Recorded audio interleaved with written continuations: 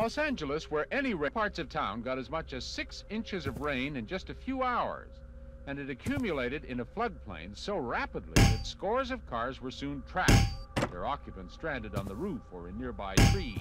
We were in the car and all of a sudden the water started rising up. We had no other choice but get out of the car. We were standing on top of the car and there was no tree, nothing around us.